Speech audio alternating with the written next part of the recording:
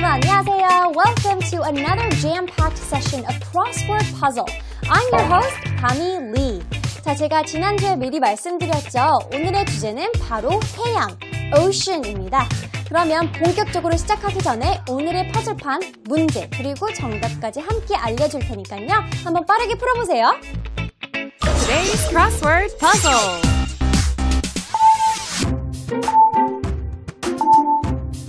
Across number 1. The three major oceans consist of the Pacific, the Indian, and the blank. What word goes in the blank?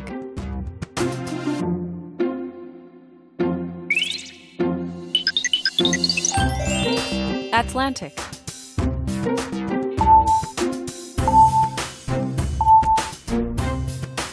Down number 1. Watch the self-interview and try to answer the question. Hello, I'm Sean Lim, and I have a question for you. What do you call the country's military force that conducts military operations at sea? Bye, everyone!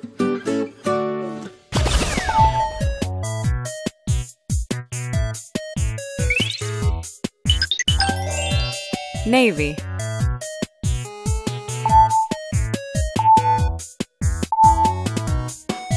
Across number 2. What do you call a long journey to a distant or unknown place? This is an act of traveling, especially over water. Rearrange the letters.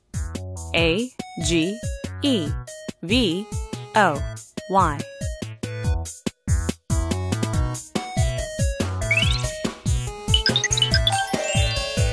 Voyage.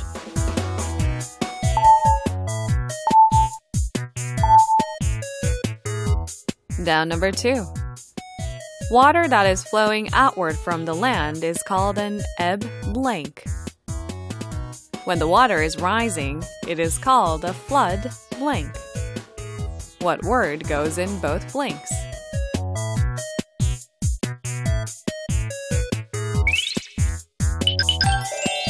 Tide.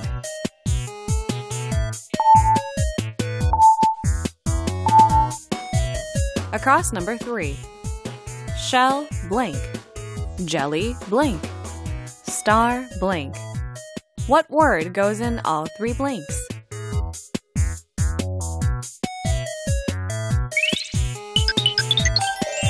Fish.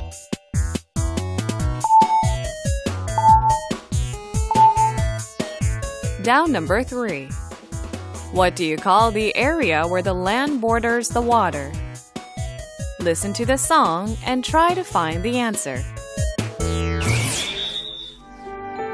A long time ago, whales walked to the shore and fell in love with a sea of blue. Underwater they were free as birds in the sky. Their dreams came true in the wide sea.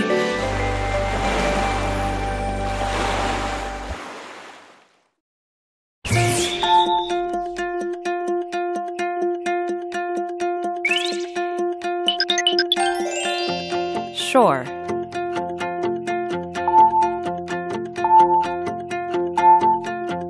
Across number 4. Take a look at the picture. What do you call the line where the earth or sea seems to meet the sky?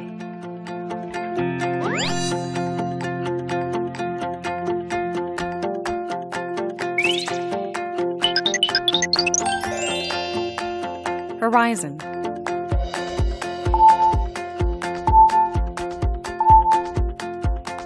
Down number 4. What do you call the area that provides safety for ships? Which of the following 5 words is the answer? 5, 4, 3, 2, 1.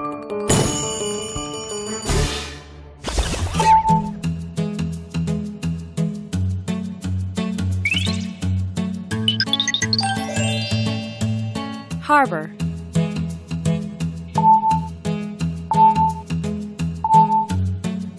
Across number 5. What do you call it when you travel on a ship to a number of places as a vacation?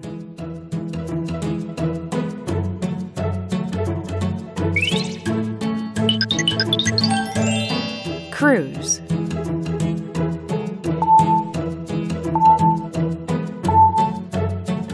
Down number 5. Listen to each step in English and try to figure out the answer. Number 1. It lives in the ocean. Number 2. It is healthy for your body. Number 3. You avoid eating this before taking a test in Korea. Number 4. Mothers eat this soup after having a baby in Korea. Number 5. You eat this soup on your birthday in Korea. Question: what is this?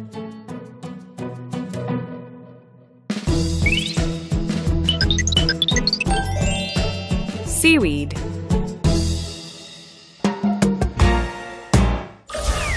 퍼즐판을 잘 풀어보셨나요? 자, 그러면 첫 번째 문제를 출발할게요. Let's go! 첫 번째 문제는 across 1번. 대문자 A로 시작하고 총 8개의 알파벳으로 구성된 영어 단어입니다. The first question is across number 1. 대문자 A로 시작하는 정답인데요. 자, 그러면 여기서 문제를 함께 볼게요. The three major oceans consist of the Pacific, the Indian, and the blank.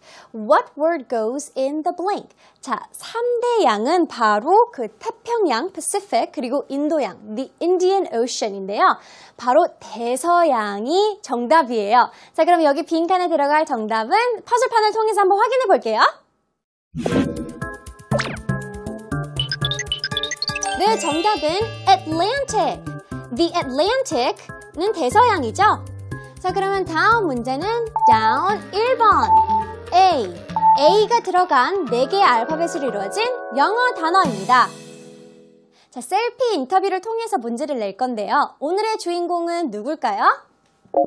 네, 바로 Sean이에요. 자, 그러면 인터뷰를 잘 보시고 문제를 잘 한번 맞춰보세요.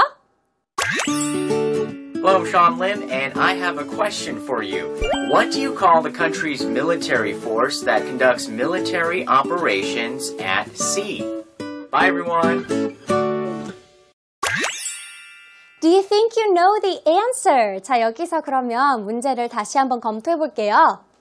What do you call the country's military force that conducts military operations at sea?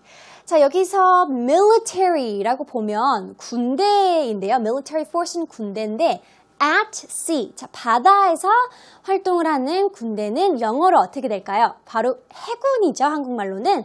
자, 그러면 down number 1 정답은 퍼즐판을 통해서 확인해 볼게요. 정답은 Navy, 해군이에요. 자, 다음 문제는 across 2번. Y가 들어간 총 6개의 알파벳으로 이루어진 영어 단어입니다. I'm going to read the question, so listen carefully. What do you call a long journey to a distant or unknown place? This is an act of traveling, especially over water. 자, 장거리 여행인데 특히나 배를 타서 장거리 여행은 영어로 어떻게 될까요? 여기서 스펠링 힌트를 하나 드릴게요. 자, 알파벳이 보이는데 순서가 틀렸어요. 자, 그러면 배로 장거리 여행은 영어로 어떻게 될까요? 자, 그러면 한국어로는 바로 항해인데 영어로 정답을 한번 확인해 볼까요? 네, 항해는 바로 voyage이에요. 자, 그러면 across number 2 정답은 voyage. Let's put it into the puzzle board. 네, 정답은 다시 한번 voyage입니다. 자, 그러면 다음 문제는 down 2번. I하고 E가 들어가는 4개의 알파벳으로 이루어진 영어 단어입니다. 자, 여기서 문제를 example, 예를 2개를 드릴 거예요. Let's look at the first example. 자, water that is flowing outward from the land is called an ebb blank. ebb blank. 바로 썰물이에요. ebb blank. 자, 그럼 두 번째 example 볼게요. When the water is rising, it is called a flood blank. What word goes in both blanks? 자, 아까 첫 번째는 바로 썰물이었고요. 여기서는 밀물이에요. 그럼 flood blank. 자, 그러면 공통으로 들어갈 이 영어 단어는 어떻게 될까요? 자, 그러면 down number 2 정답은 퍼즐판을 통해서 한번 확인해 볼게요. 네, 정답은 tide입니다. T-I-D-E. 아까 썰물은 ebb tide이라고 하고 밀물은 flood tide이라고 합니다. 자, 다음 문제는 across 3번. 총 4개의 알파벳으로 이루어진 영어 단어입니다. Let's take a look at the 3 examples. 자, shell blank, jelly blank, star blank. 자, 모두 다 한 단어예요. 자, shell blank는 조개죠. 그러면 jelly blank는 해파리고요. 마지막 star blank는 바로 불가사리예요. 자, 그러면 이 빈 칸에 들어갈 영어 단어는 어떻게 될까요? 자, 그러면 across number 3 정답은 퍼즐판을 통해서 확인해 볼게요. 네, 정답은 fish. 다시 한번 shellfish는 조개, jellyfish는 해파리, starfish는 불가사리입니다. 자, 다음 문제는 down 3번 H.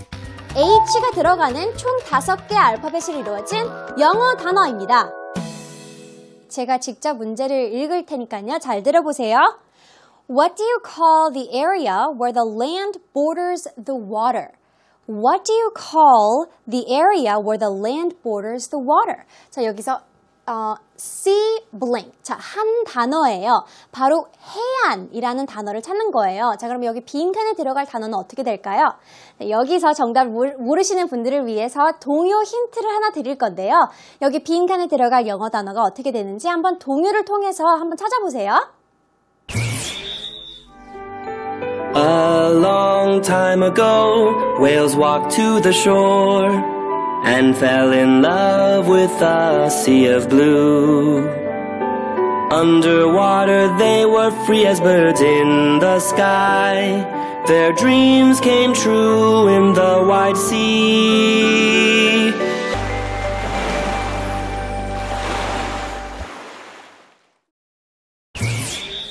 네, 동요를 잘 들어보셨나요? 자, 이제 해안은 영어로 어떻게 될까요? 정답을 그러면 확인해 볼게요. 네, 바로 seashore이에요. 자, 가사 속에서 A long time ago whales walked to the shore 이라는 단어인데 seashore는 바로 해안입니다. 자, 그러면 동요를 다시 한번 들어보고 shore 이라는 단어가 나오는지 안 나오는지 한번 확인해 볼게요. A long time ago, whales walked to the shore and fell in love with a sea of blue. Underwater they were free as birds in the sky. Their dreams came true in the wide sea.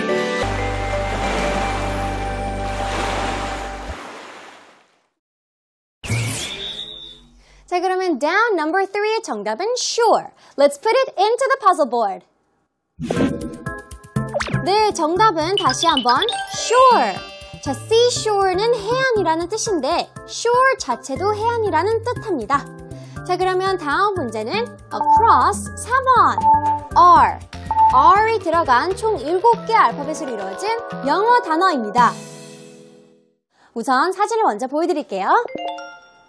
진짜 멋있는 사진이네요. 자, 그러면 문제를 볼게요. What do you call the line where the earth or sea seems to meet the sky? 자, 바로 수평선이라는 정답을 찾는 건데요. 수평선은 영어로 어떻게 될까요? 자, 그러면 across number 4 정답은 퍼즐판을 통해서 한번 확인해 볼게요. 네, 정답은 horizon. 자, 수평선은 바로 horizon입니다. 자, 그러면 다음 문제는 down 4번 O. O가 들어간 총 6개의 알파벳을 이루어진 영어 단어입니다. 자, 이번 문제는 제가 문제를 읽어드릴 테니까요. 잘 들어보세요. What do you call the area that provides safety for ships? 자, 배들이 안전하게 드나들 수 있는 곳은 뭐라고 할까요? 자, 여기서 5개의 단어들이 제시되는데 5초를 드리겠습니다. 정답을 한번 찾아보세요. 5, 4, 3, 2, 1. Did you find the answer? 자, 우선은 제시되었던 단어들을 사진과 함께 한번 볼게요. 첫 번째 단어는 바로 anchor, 다시예요. 보통 anchor는 아주 무겁죠. The anchor is heavy. 자, vendor, 거리 노점상이에요. 다음은 orator, 연설가 또는 웅변가인데요. 스피치를 하는 사람은 orator라고 해요. 그리고 parlor, 개인 주택 응접실이에요. 자, 주택의 한 부분이 이제 손님을 대접할 때 바로 parlor라고 해요. 그리고 정답은 바로 harbor, 항구이죠. 자, 여기 사진을 보시면 많은 배들이 보여요. 자, 배들이 안전하게 드나들 수 있는 곳은 바로 harbor. 자, 그러면 down number 4 정답은 harbor. Let's put it into the puzzle board. 네, 정답은 다시 한번 harbor, 항구는 harbor입니다. 자, 그러면 다음 문제는 across 5번 R, R이 들어간 총 6개의 알파벳으로 이루어진 영어 단어입니다. 그러면 함께 문제를 볼게요. What do you call it when you travel on a ship to a number of places as a vacation? 자, 휴가로 배를 타고 여러 곳을 여행하는 것을 영어로 어떻게 될까요? 자, 그러면 across number 5 정답은 퍼즐판을 통해서 한번 확인해 볼까요? 네, 정답은 cruise. 자, 다음 문제는 down number 5.